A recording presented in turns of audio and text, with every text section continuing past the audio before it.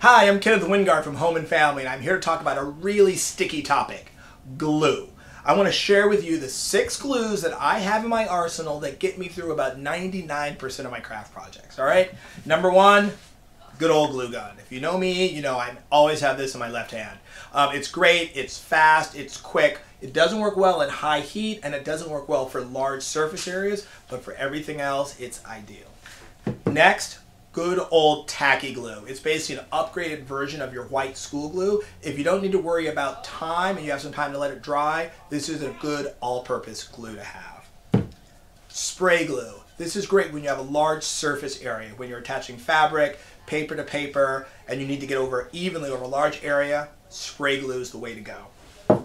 For any sort of carpentry or wood project, wood glue. When you put something together with wood or nails, it's really just temporarily holding it. The wood glue is actually what makes the permanent bond. A lot of people don't use it, but I highly recommend it. Any woodworking project at all.